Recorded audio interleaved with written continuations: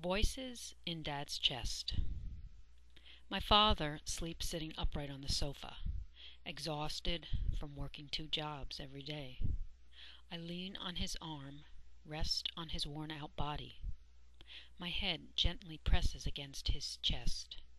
I move up and down with his breaths, almost doze from his soft monotony.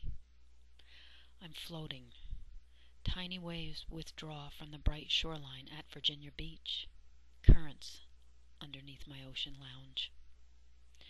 I hear a whistle in the deep distance, high-pitched, like the gym teacher's blast, wrong place, wrong time.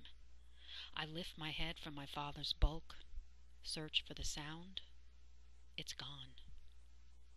Again, I soak in his warm cotton t-shirt, and the only time he seems docile, compliant, float off into adolescence until he coughs, rattles inside his chest.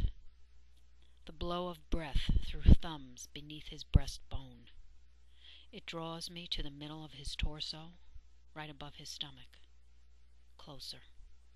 I press a little harder. His sleeping body does not oppose. I tune into his core. Gurgling crescendos fade as he breathes. Gurgling fades into voices, muffled like secret chatter in the next room. I close my eyes, listen like a mother to his insides. Mucus in a baby's back, my instinct attempts to translate. But as a young daughter, I surrender to the motes of sound that help me doze, that shade his body from the inside, hide his cancer from the outside.